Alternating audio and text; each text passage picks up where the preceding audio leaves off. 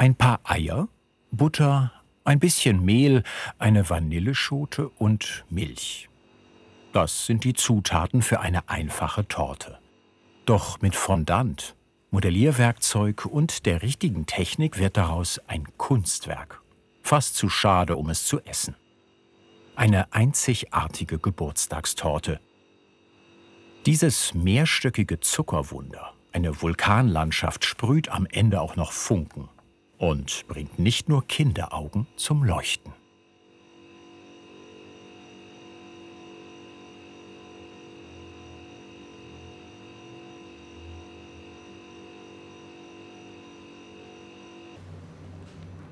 Motivtorten der Extraklasse kreieren, das ist die Passion von Konditorin Marika Schäfer. Der schönste Moment bei meiner Arbeit ist so das Fertigstellen der Torte eigentlich, wenn man das lange vorher, das Backen und das Einsetzen und das Einstreichen, Überziehen, das dauert ja schon seine Zeit und dann kommt es endlich zum Zusammenstellen und zum Modellieren und dann die kleinen Details noch draufsetzen. Und dann dieses Ende, der Abschluss, so jetzt das letzte Blümchen dran und dann fühle ich mich einfach befriedigt. Tortenatelier, die Seelenschmeichler, mitten in Böblingen. Das ist das Reich der Tortendesignerin. Der Seele schmeicheln, ihr etwas Gutes tun, ist ihre zuckersüße Mission. Die Konditorin formt essbare Skulpturen. Generell macht mich das Modellieren sehr glücklich, muss ich sagen. Das ist so eine Zeit, die genieße ich sehr, wenn ich eine Torte mache, weil ich dann einfach so im Hier und Jetzt bin und auch mich konzentriere. Und ja, es erfüllt mich mit Glück, weil ich sehe, die Torte, die entsteht, die wird immer schöner. Ich träume so ein bisschen auch vor mich hin oder ich vergesse einfach alles um mich rum. Das ist echt schön. Ein Moment der Ruhe. Nahezu ein Ritual für Marika. Sich in die Fantasiewelt von Kindern begeben. Schon in der Skizze die Geburtstagskinder vor sich sehen. Kindgerechte Bilder später in Tortenkunst übersetzen. Ihre Entwürfe hält die Konditorin ganz bewusst einfach und fantasievoll zugleich. Also hier mache ich gerade eine Skizze für die kleine Lilly, die wird 5 Jahre alt. Und die wünscht sich eine Dino-Torte. Es ist aber nicht nur eine Dino-Torte an sich, sondern das ist eine Dschungeltorte mit einem Vulkan obendrauf. Und der wird dann später auch Funken sprühen, das weiß die Lilly aber nicht. Der Geschmack der Torte, der ist natürlich sehr wichtig. Innen ist ein Vanillebiskuit im unteren Stock mit einer Schokoladencreme und weißen Kuvertüre-Chips. Dann haben wir in der oberen Torte einen Schokoladenbiskuit mit einer Erdbeercreme und Schokoladenchips noch. Je aufwendiger eine Torte, desto glücklicher bin ich am Ende, weil ich echt diese Hürde dann geschafft habe. Nach dem Entwurf die Umsetzung. Aus einfachen Zutaten entsteht Schritt für Schritt eine komplexe Tortenkreation, direkt im kleinen Atelier neben der Backstube.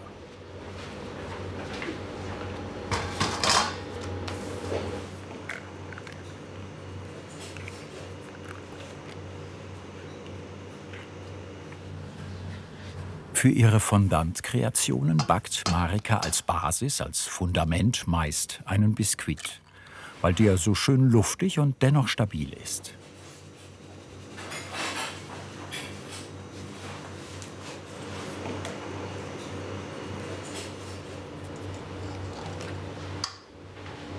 Schon hier muss die Konditorin an die Statik, an den Aufbau ihres geplanten Tortenkunstwerks denken. Und zwar schlage ich hier gerade die Eierzuckermasse auf dem Wasserbad auf, damit das Ei nicht zu schnell stockt bei hoher Temperatur.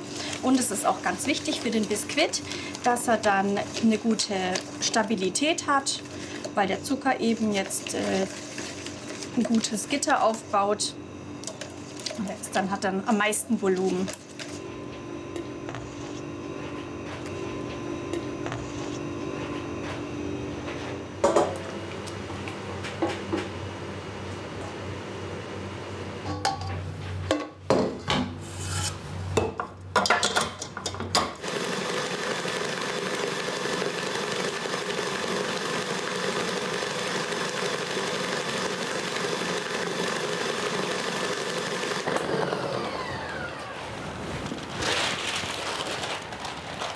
7 mal 7, also 7 mal das Mehlsieben. Der Lehrsatz in der Konditorei.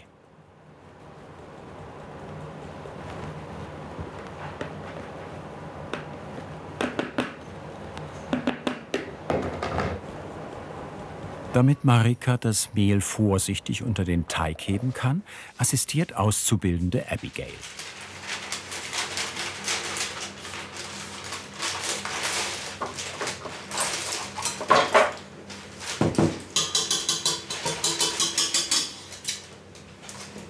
So, Abigail, gibst du mir jetzt hier das Mehlgemisch rein, bitte?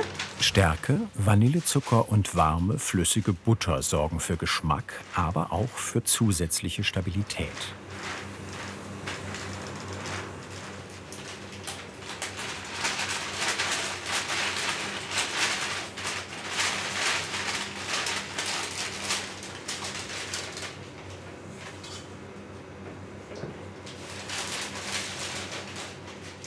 Genau, es ist jetzt ganz wichtig, dass man die Backform nicht fettet, dass der Biskuitteig eben schön an der Wand hochklettern kann und nicht runterrutscht.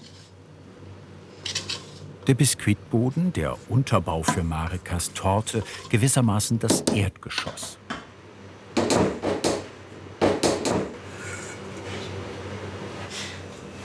Und rein in den Ofen bei 180 Grad. Aus diesem Vanillebiskuit wird später das Dschungelstockwerk der Motivtorte. Ähnlich aufwendig und nach dem gleichen Prinzip der Schokoladenbiskuit.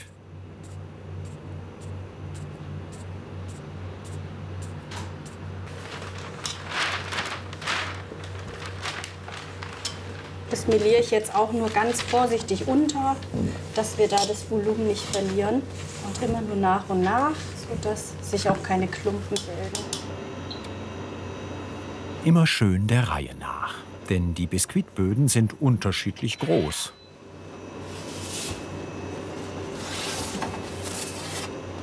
Und brauchen unterschiedlich viel Zeit.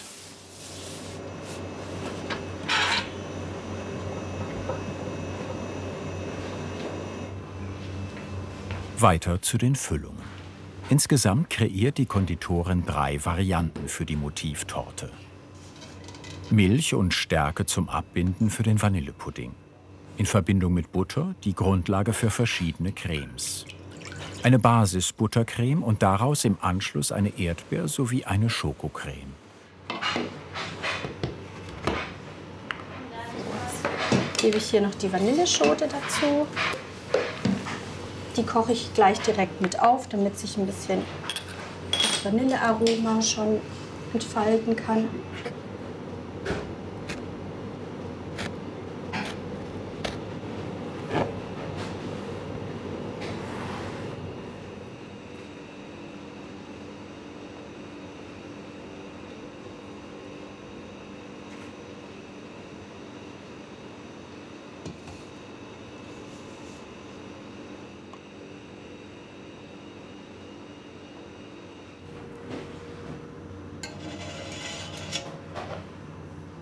Die verschiedenen Buttercreme-Varianten sind äußerst wichtig für die Tortenkreation, denn später dienen sie zum Füllen und Einstreichen der Torte. Der Einstrich ist dann quasi der Klebstoff zwischen der Torte und dem Fondant, der über die Torte gelegt wird. Die Füllungen sorgen dafür, dass die Torte auch richtig gut schmeckt.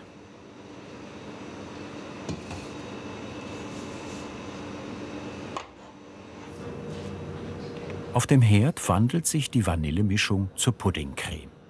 In Verbindung mit Butter entsteht dann die deutsche Buttercreme-Variante. Die findet die Konditorin geschmacklich interessanter, aromatischer als die amerikanische, bei der Puderzucker anstelle von Pudding zum Einsatz kommt.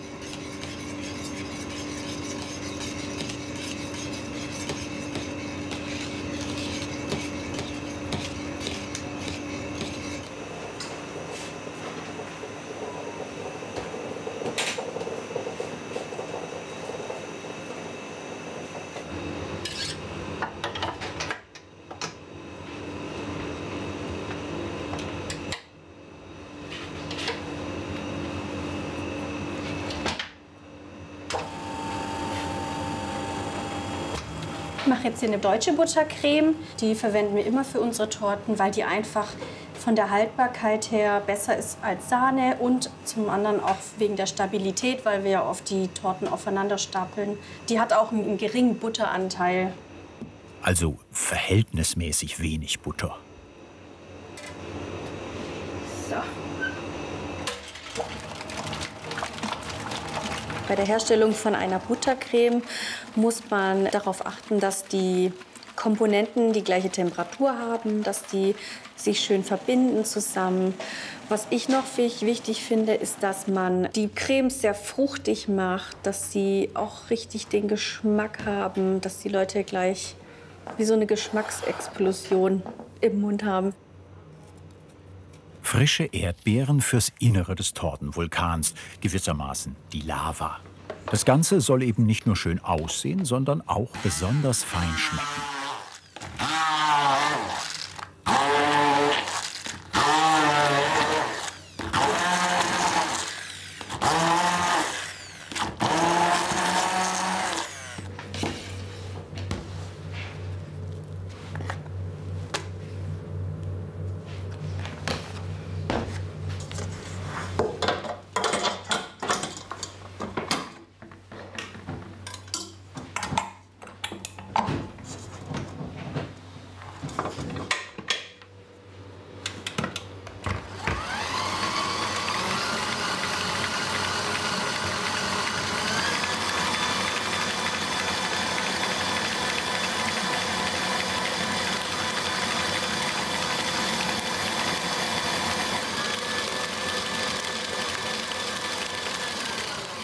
Und gleich weiter von der Erdbeer zur Schokocreme.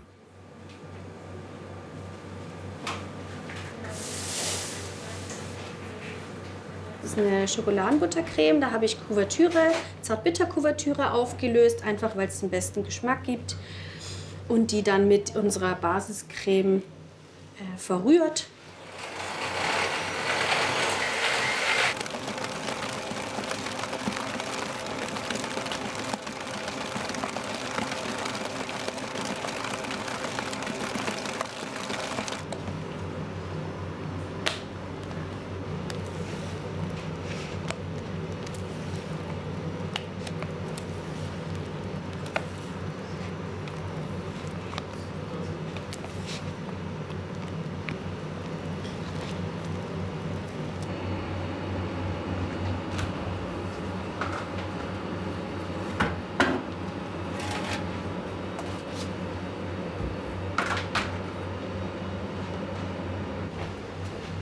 Auch nach unzähligen Tortenkunstwerken immer wieder ein spannender Moment für die Konditorin. Wie gut sind die Biskuitböden diesmal gelungen? Also ganz zufrieden bin ich jetzt ehrlich gesagt nicht mit den Biskuitböden. Der Vanillebiskuit, der sieht echt super aus. Nur der Schokobiskuit, da haben wir wahrscheinlich die Tür zu früh geöffnet und dann ist er zusammengefallen. Aber das kriegen wir hin, das ist gar kein Problem. Und es wird ja sowieso am Ende ein Vulkan, also schnitzen wir da sowieso noch rum.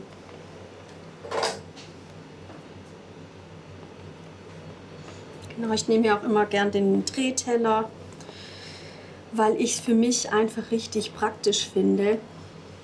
Auch wenn viele Konditoren den nicht nehmen. Ich liebe ihn und ich werde ihn nie wieder hergeben. Dann schneide ich hier die Böden mit einer Tortensäge durch. 4 Teile.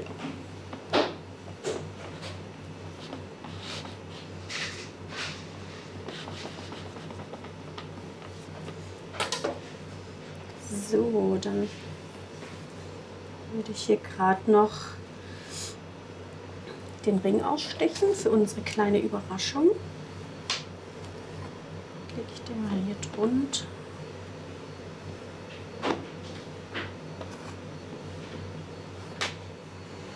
Den Biskuitteig fast schon schnitzen, um die Form eines Vulkans nachzuempfinden. Ich lasse mich da durch die Natur inspirieren. So ein Vulkan ist ja auch nicht eben, also kann man da auch ruhig, der kann ruhig ein bisschen uneben sein. Wenn ich jetzt hier schon mal gucke, dann bastel ich so ein bisschen noch die Sachen zusammen. Da habe ich schon mal vorbereitet für später. Genau. Können wir hier noch, wenn dann die Creme dazwischen ist, kommt hier oben noch die Spitze drauf. So, genau. Perfekt, tun wir den zur Seite.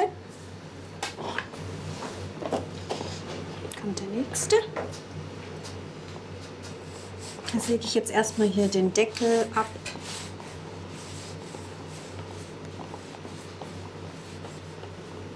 Man sollte nicht drücken mit dem Messer, man sollte eine Sägebewegung machen und immer einmal am Rand entlang und dann kann man sich in die Mitte arbeiten und dann ist der auch schön gerade. Und hilfreich ist auch immer, dass man den Boden dreht. Weil wenn man jetzt von links nach rechts schneidet, dann wird er oftmals schief. Und so hat man eben einen perfekten Schnitt.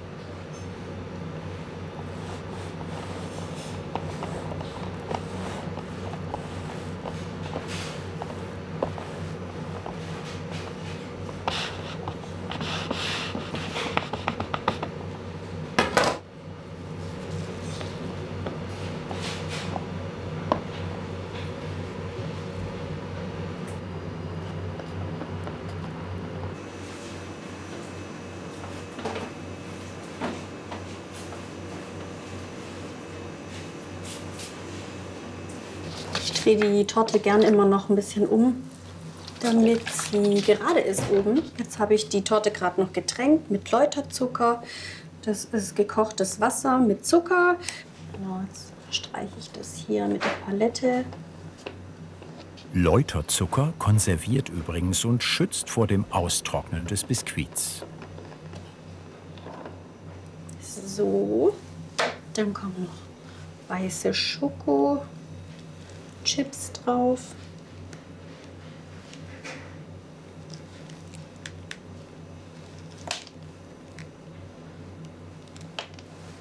Da kommt auch schon der nächste Boden. Den lege ich möglichst gerade drauf, denn eine gute Basis ist dann auch die halbe Arbeit. Läuterzucker.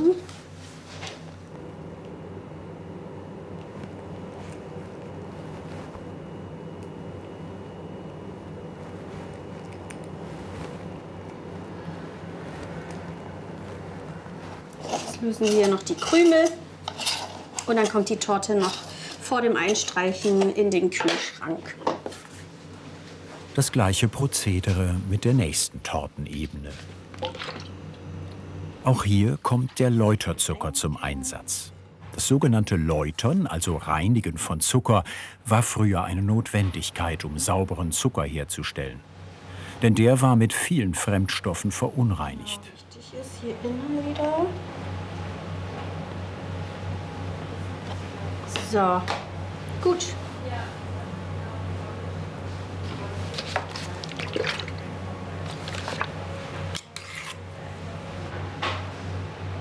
Dies ist auch der richtige Moment, um den Tortenvulkan mit einer kleinen Überraschung wie Schokolinsen zu füllen.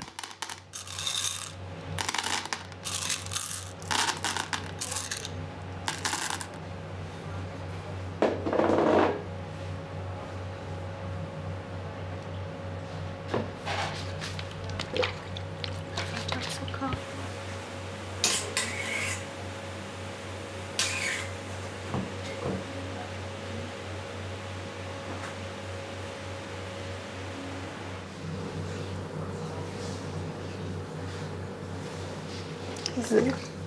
Perfekt. Jetzt nehmen wir die Krümel von der Platte.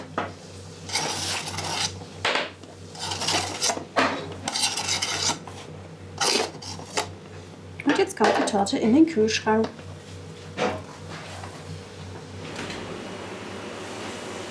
Und die untere Tortenebene zur Weiterverarbeitung wieder raus.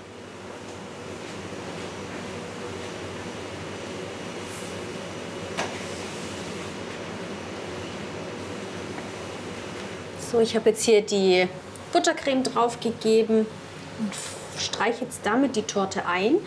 Das ist sehr wichtig, damit der Fondant auch befestigt wird oder festklebt.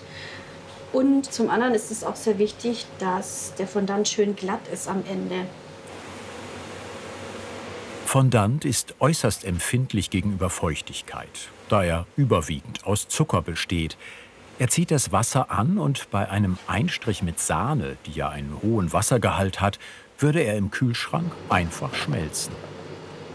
Ich streiche das hier mit der Winkelpalette ein. Erstmal nur ganz grob und dann ziehe ich das gleich mit einer Teigkarte noch ordentlich ab. Ich werde die Torte auf jeden Fall nochmal einstreichen, damit es auch wirklich glatt ist.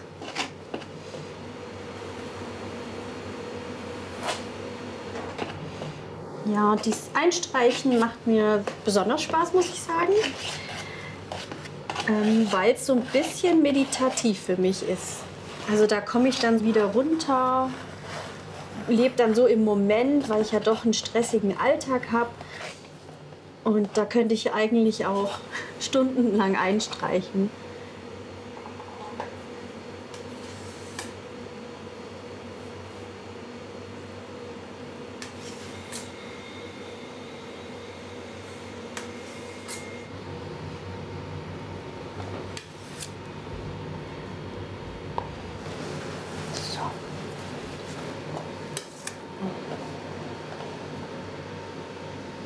Ist nicht ganz schlimm, wenn sie nicht wunderschön eingestrichen wurde, weil das Feintuning kommt ja dann noch beim zweiten Einstrich.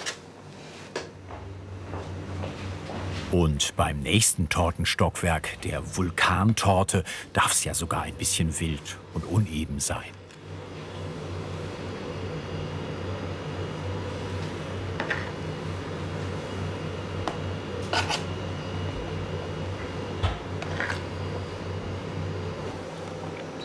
Die Vulkantorte streiche ich jetzt nur ganz grob ein, weil ein Vulkan ist ja auch nicht glatt. Und da würde ich jetzt sogar auch sagen, dass ein Einstrich reicht. Wichtig ist jetzt einfach auch nur, dass die Krümel gebunden sind. Und jetzt kommt die Torte wieder in den Kühlschrank.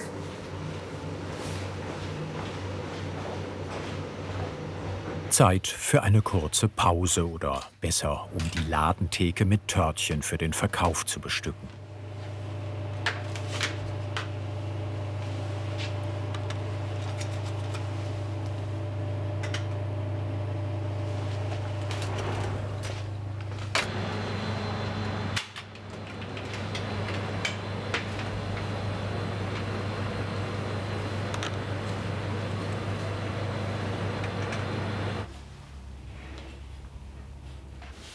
In ihrem Seelenschmeichler-Café hat Marika alles, was sie für ihre Tortenmeisterwerke braucht. Gefärbten Rollfondant, Zuckerkleber, Tortendekorationen und spezielle Werkzeuge.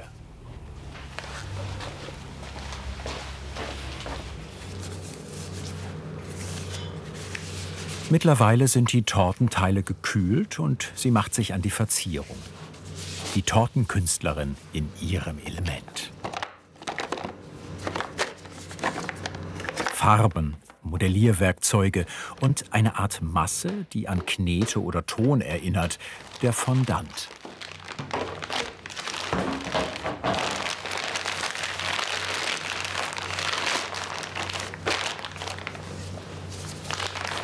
Und wenn es auch nicht ganz so schön aussieht, Fondant hält sich am besten in Plastiktüten. So trocknet die Masse nicht aus.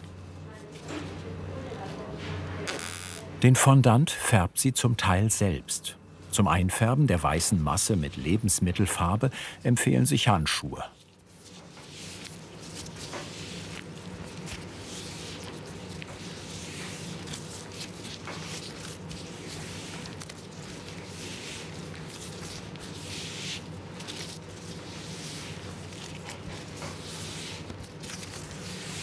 Aus dieser hellgrünen Masse wird schon bald ein wilder Dschungel, der die Torte zieren soll.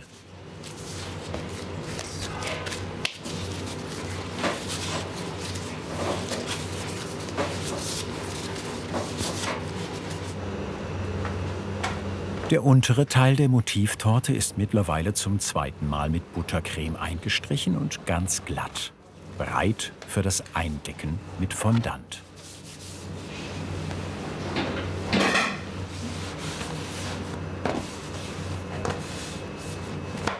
Damit die Schicht besonders fein und dünn wird, durchläuft sie ein paar Runden die Ausrollmaschine.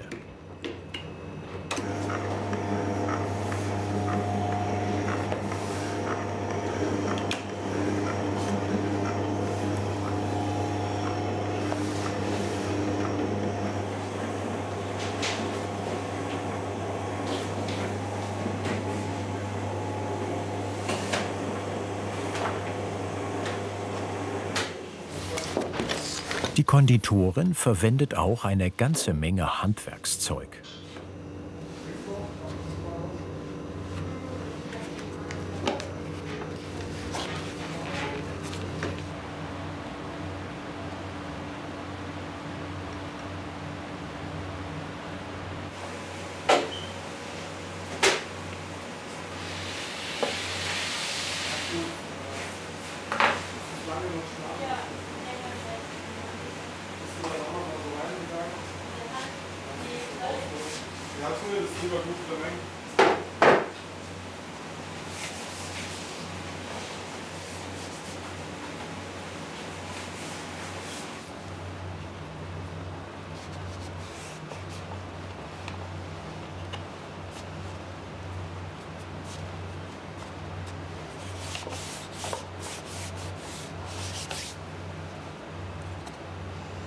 Wichtig beim Glattstreichen ist, dass man dass man nicht über die Falten streicht, sondern die so ein bisschen den Fondant anhebt und dann eben so runterdrückt, dass keine Falten entstehen. Und am besten immer Stück für Stück arbeiten.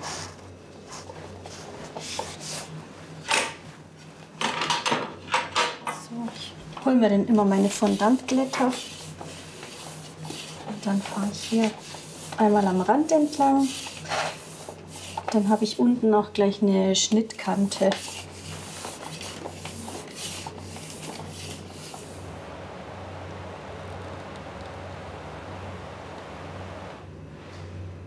Der Fondant, eigentlich französisch Fondant, im Munde zergehend, eine süße Zuckerpaste. Da die Gestaltung von Motivtorten über den englischsprachigen Raum nach Deutschland kam, wird er heute Fondant ausgesprochen. Diese Art Motivtorten sind bei uns erst seit ein paar Jahren in Mode.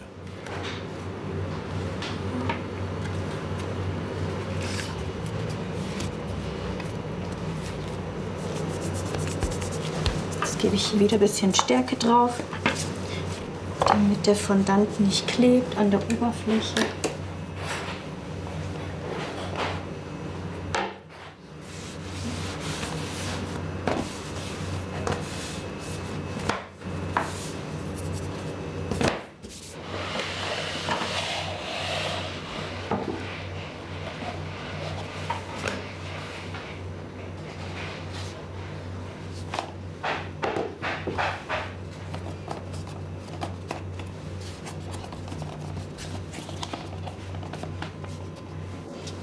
So, weil das jetzt ein Vulkan wird, ist es mit dem Falten rausstreichen gar nicht so wichtig. Ich finde, das kommt dann ganz authentisch rüber.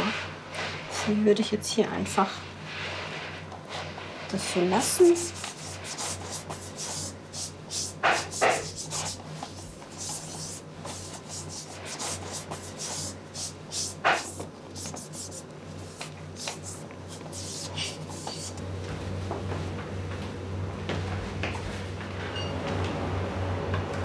Auch die Statik spielt eine besondere Rolle bei einem so komplexen Tortenbauwerk.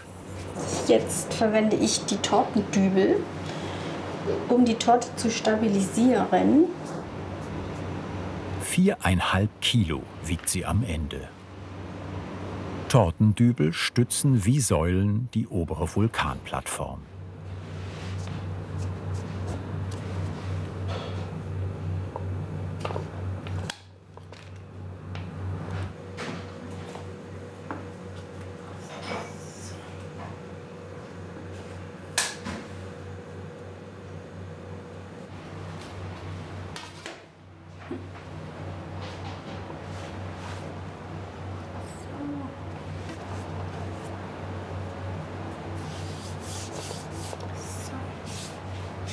Ich arbeite gern mit Fondant, weil man da einfach viel mitmachen kann. Es auch leicht zu verarbeiten. Beim Marzipan ist das immer ein bisschen schwieriger und ich persönlich kann viel besser umgehen mit Fondant. Also mit Marzipan tue ich mir ein bisschen schwer mit dem Modellieren.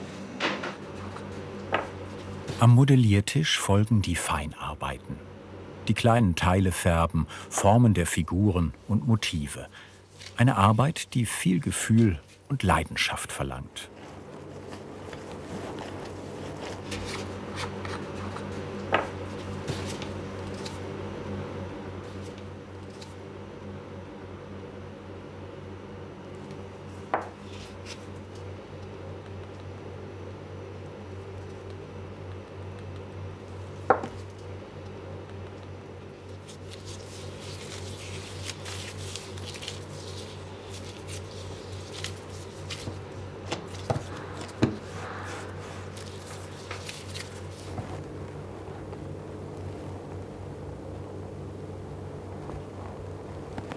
Wie bekommt man Lava auf eine Torte?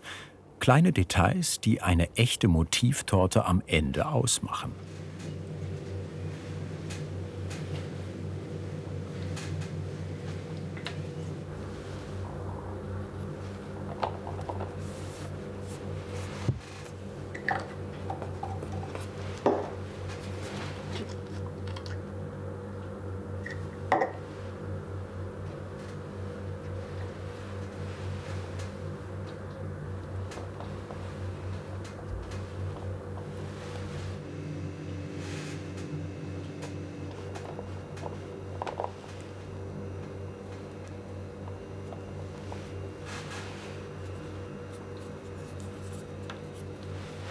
Die Thementorte für die 5-jährige Lilly nimmt Gestalt an. Hier ist die Perspektive von Kinderaugen gefragt. Und so formt die Konditorin kleine Dinos, wie es sich das Geburtstagskind wünscht.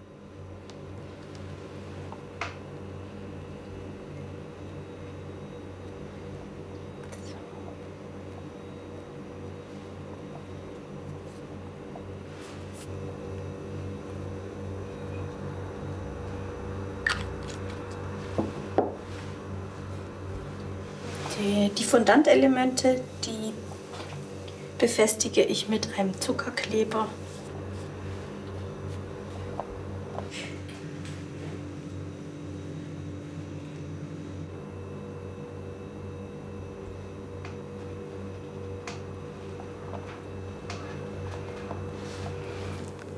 Jetzt mache ich die Beine und damit die gleichmäßig werden, teile ich mir das in 2 Teile auf.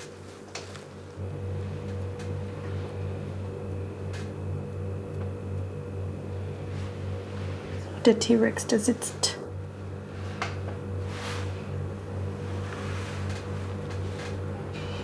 Ja, und wenn ich so vor mich hin modelliere, da vergesse ich einfach auch die Zeit,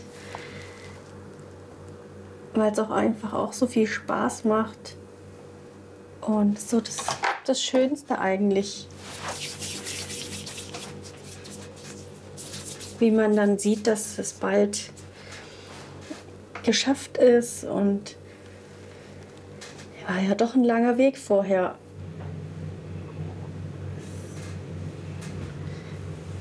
So, das eine Bein, das hängt jetzt ein bisschen runter. Ich finde, das macht es ein bisschen lebendiger. Jetzt kommen die Ärmchen.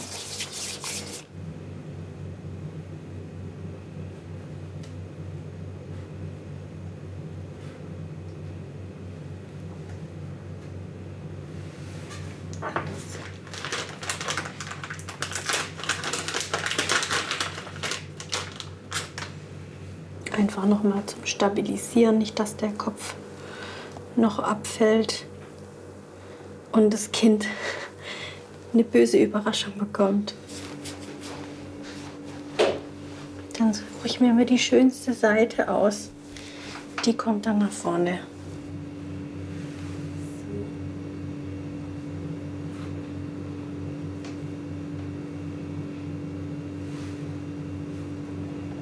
Das wird so rum.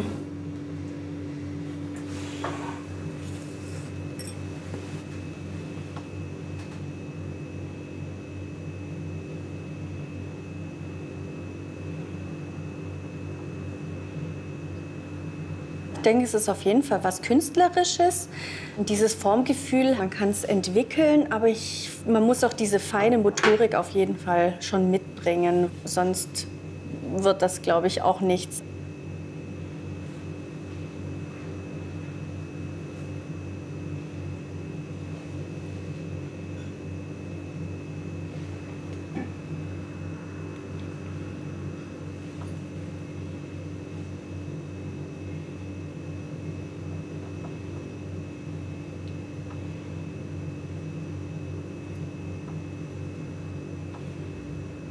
Ein cooles Lächeln für den Dino.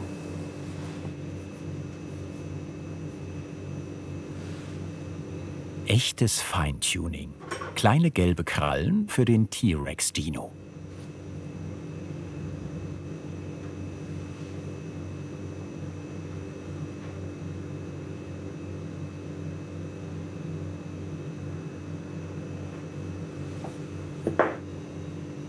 Augenformen aus einer winzigen Kugel.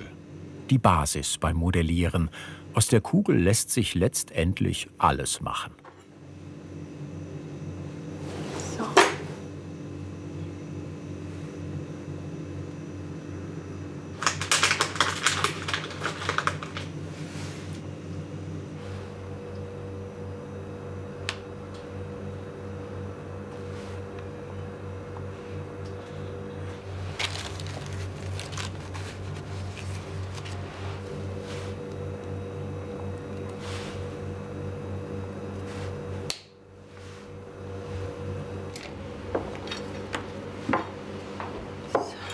Fehlen noch Alter und Name des Geburtstagskindes.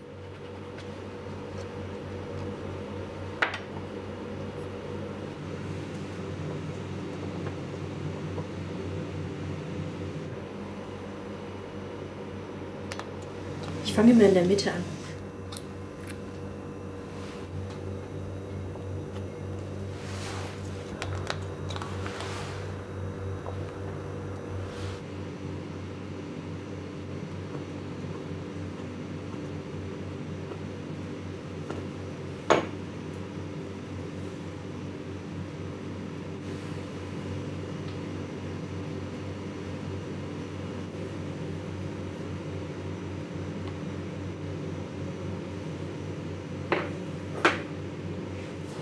Ich mache da noch eine Kokosnuss drunter.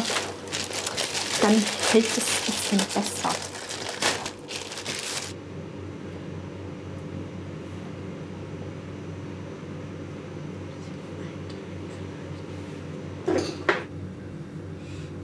Wichtig bei Torten finde ich persönlich die Details.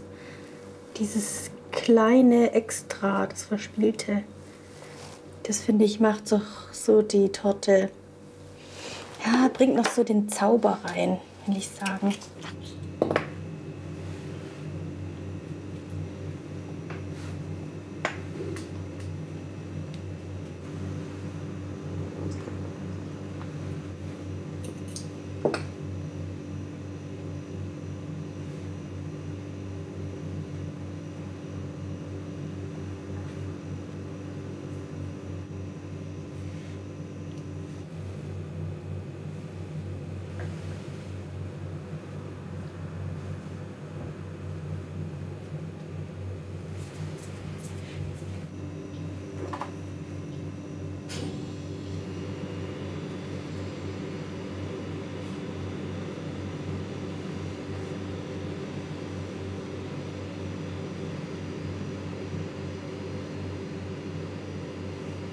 Ich möchte jetzt so ein bisschen so Schaum oder ein bisschen mehr Bewegung in den Wasserfall bringen, damit er einfach noch ein bisschen lebendiger aussieht und auch so ein i-Tüpfelchen wieder die Magie, den Zauber reinbringen in die Torte.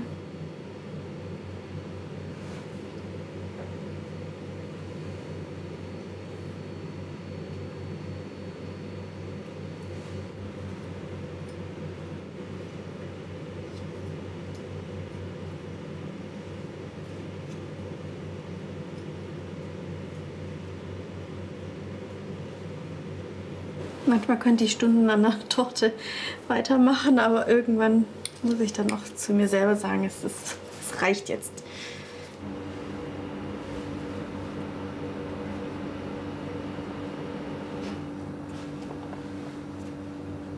Wichtig ist, dass die Figuren, die Dinos, auch in die Richtung gucken, in meine Richtung.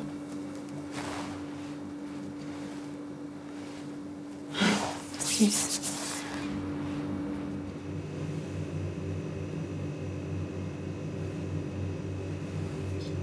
Eine fertige Torte, die erfüllt mich mit Glück, weil ich weiß, der Kunde wird sich gleich freuen. Und ich habe dann auch wirklich was erschaffen mit meinen Händen. Und das erfüllt mich auch mit Stolz.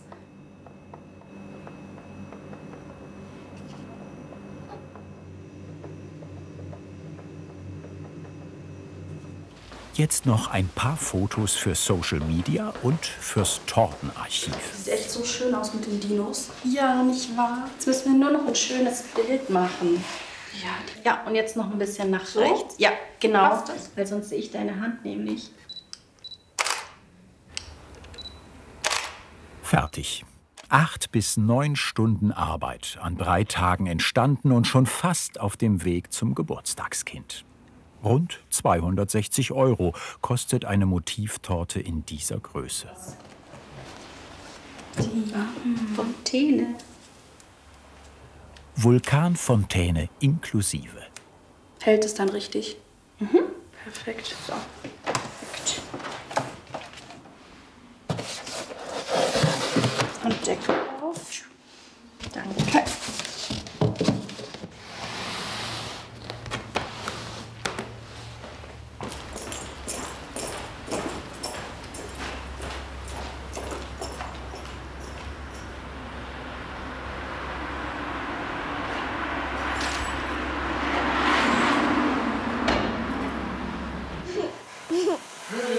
Glück und viel Segen auf all deinen Wegen, Gesundheit und Freude sei auch mit dabei. Wow, ist das eine coole Torte. Guckt euch das mal an. Dann seht ihr, Der Vulkan spuckt Feuer. ein Riesenfeuerwerk, es geht fast bis zur Lampe. Und was steht da? Lilly. Und da? Lilly, mach dir doch mal einen Stein ab und das schon. Jetzt bin ich mal gespannt, wie die gleich von innen aussieht. Ich auch. Bist du auch gespannt? Nimm doch mal den Tortenheber vielleicht jetzt. Ja, mach ich gleich. Dann kriegst du das erste Stück. Das Geburtstagskind. Jetzt guck mal her. Ja, das mag ich. Boah, Schau mal. Hier, guck mal da. das schmeckt ja lecker. Ja. Ja, komm. Ein Geburtstagsgeschenk, das vielleicht nicht lange hält, aber sicher lange in Erinnerung bleibt. Oh, schmeckt ja lecker. Hat dir diese Handwerkskunst gefallen? Dann schreib uns deine Meinung zum Film in die Kommentare. Und nicht vergessen, Kanal abonnieren.